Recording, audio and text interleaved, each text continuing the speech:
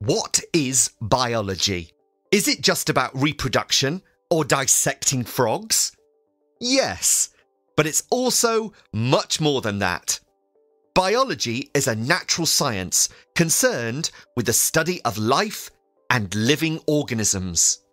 This could be a lion or a snake or a mushroom or even bacteria. Anything that is living is studied in biology.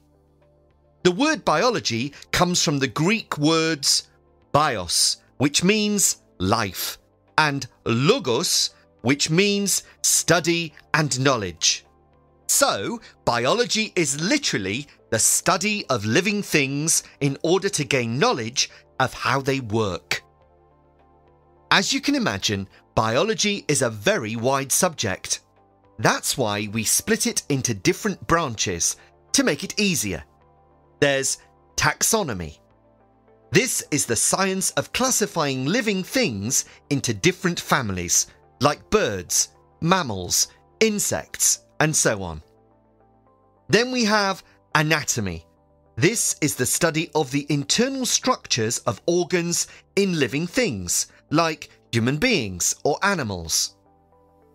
Cytology is the study of cells and how they function.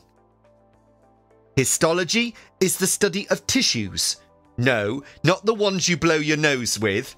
The tissues that living bodies are made out of.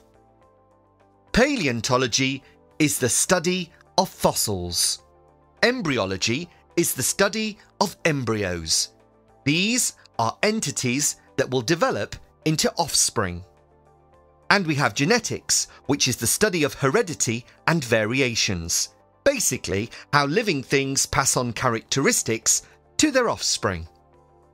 So, those are some of the topics you will cover in biology. Here are some things to know when studying biology. In biology, the cell is the basic unit of life. It is the most basic element in living things.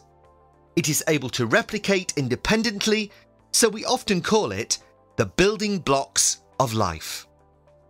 Genes are the basic unit of heredity. And evolution is the engine that propels the synthesis and creation of new species.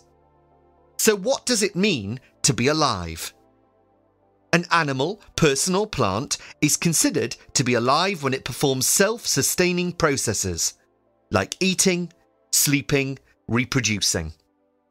Anything that will keep it alive.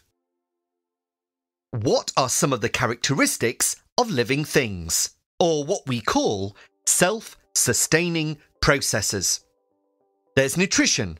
So as opposed to inanimate objects like rocks, living things have to feed on a variety of substances to get the nutrition their bodies need. There's respiration. We all need to breathe in order to perform activities. Even though insects don't have lungs, they still perform respiration. The same with fish, who live underwater. There's excretion. The metabolic activities in our bodies generate waste products that we have to get rid of. There's locomotion, or movement. In order to carry out activities, living things have to move around in a controlled way. Even plants move slowly in order to face the sun better. There's reproduction. Living things have to reproduce new offspring, or else their species would not survive. Then we have growth. Every living thing has to use the nutrition they collect in order to increase their size and grow stronger. Finally, there's response. Living things must be sensitive to external stimuli and respond to them, like moving away from hot climates or protecting themselves from danger.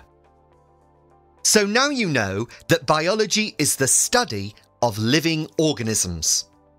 We know that the cell is the basic building block of any living organism.